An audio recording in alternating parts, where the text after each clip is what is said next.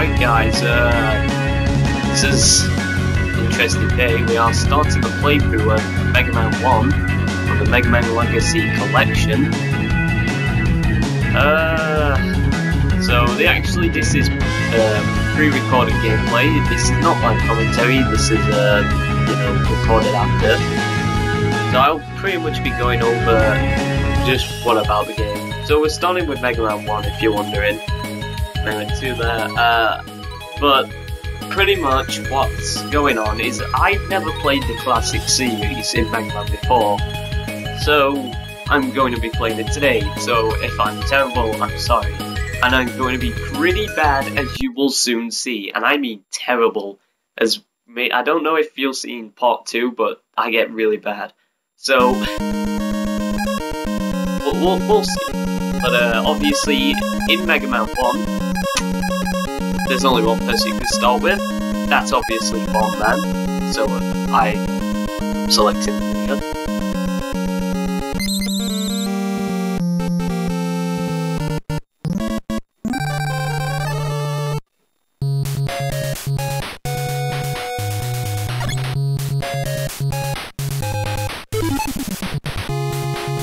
Alright, so in this game, if you don't know, you can, as you can see here, you can like change the screen ratio, which is good. You can apply a different border, so you can have a Mega Man themed border on the side, or you can even filter the screen to look like an old arcade machine, or even on an old TV.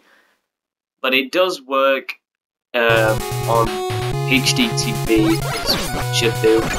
So as you can see here, I'm not going to talk much through this, but you'll pretty much see everything as it goes along, that is.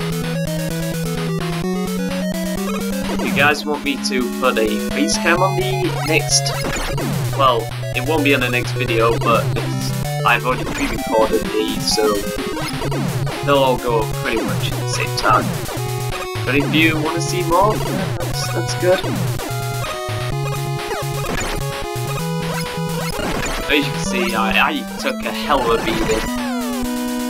I'm actually using the auto fire by pressing the Y button on the Xbox One, which is the console I am playing on. So guys, I know you're gonna comment saying, oh my god, this guy's so bad, because literally, I think in the next part you will cringe at how bad it is. Well, how bad I am, sorry, you will see eventually. In a specific stage that you'll see. Now I haven't completed the game, I've only done a few of the Robot Masters as I'm speaking now, but well, you know.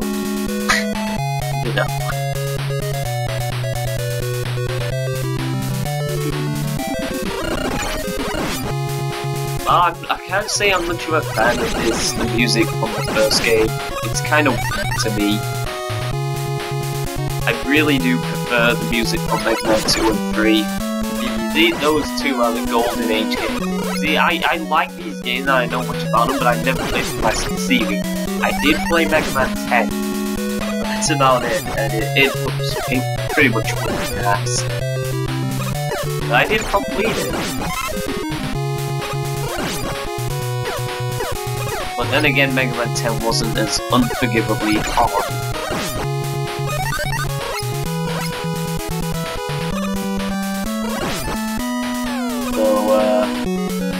We have pretty much bullet bills there. Quite annoying actually. I actually scrolled that guy off the screen. You didn't notice. I don't know, I think I actually do end up dying soon. I have no idea.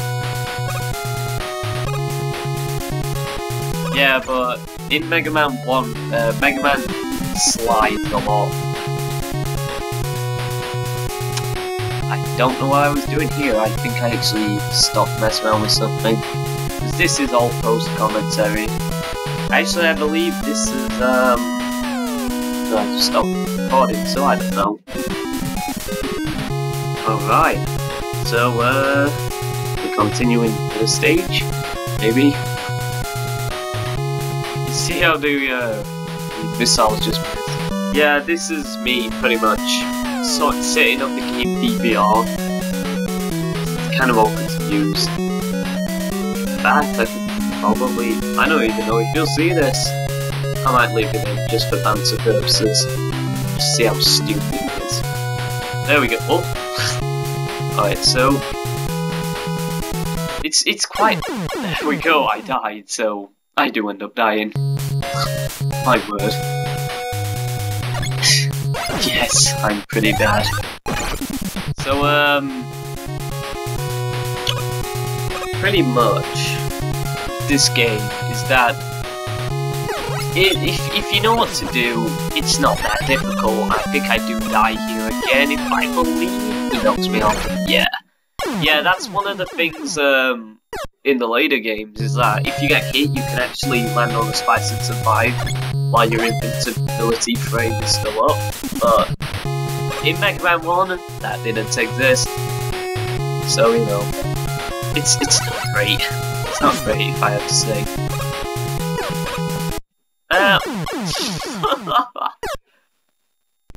Even myself, as I speak now, is surprised how I failed. That cannot be a good thing. So, I game overed in the first fucking stage. Well, only me. Only I can do that. Only I can do that.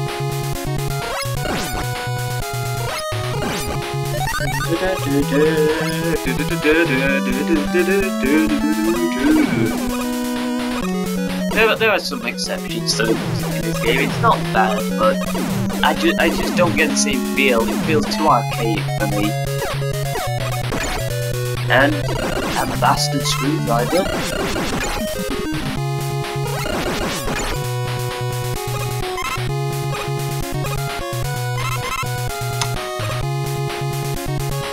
As you can see, the game's clearly showing its difficulty straight off the bat, which I like a good challenge, to be fair, but games like, you know, Dark Souls, I guess you could say The Witcher, and just many games in general feel too hard at times. I mean, I enjoy a good challenge, but when the game is so hard that I can't understand the story or I don't find it fun, well, if it's too hard, essentially I just won't enjoy it.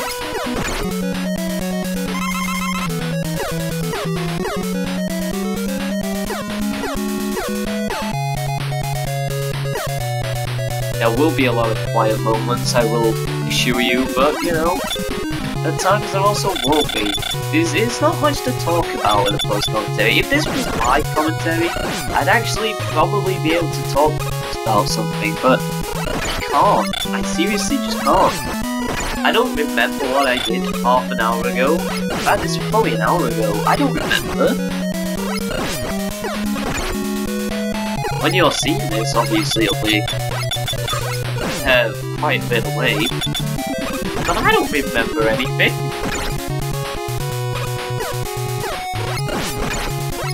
So the Sniper Joe, as I can see, I thought I could jump past the Sniper Joe, but it turns out you actually can't, so I lost a lot of life. I think, had I known that, I probably wouldn't have lost as much health as I did. Well, it's in the past now, what can I do? There we go, I finally killed him, so I'm using the auto-fire feature, which is the Y button, which is a free burst round shot, Mega Buster. Looking good on health, not looking good at all. Not good at all. You bastard.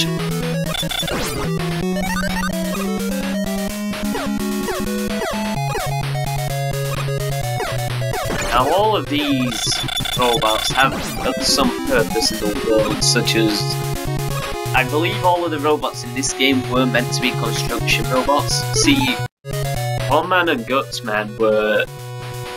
actually worked together in unison as construction robots. So, you know, Bombman would blow up poles to allow...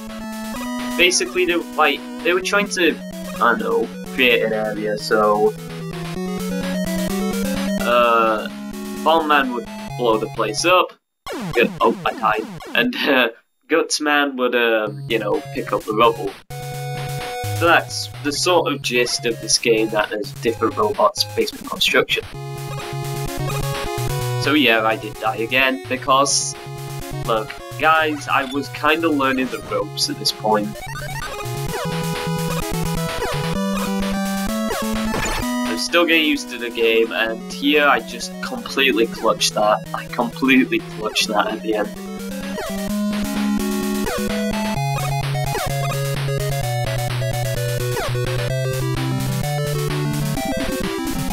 The Sniper Joe frantically trying to reach me.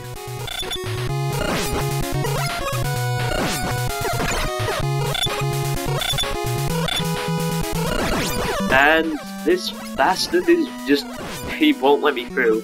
Alright, so we're about to face Bombman, the first boss. First game. So the interesting thing is, in the first Megaman game, you actually, before you could, you know, before you could go get the boss, instead of just going through the door and then blue corridor where you can switch weapons, you can't do that in this game. You have to go down a corridor, or you basically have to go through an area where there's enemies, but there aren't many enemies and it's pretty controlled. Either way, it's still really annoying to navigate.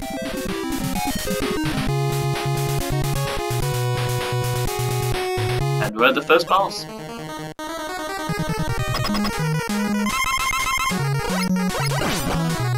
So I only have the Mega Buster on the first run, unfortunately. Bombman actually, his pattern actually isn't too difficult when you get the hang of it. He throws a bomb next to him, then a bomb fairly mid-distance away, and then a 4 bomb. However, he did kill me. But that was before I knew the pattern. Don't worry though, I do come back and deal with it.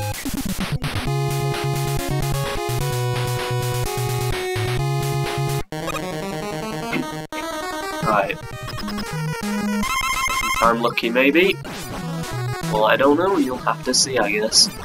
'Cause I don't remember.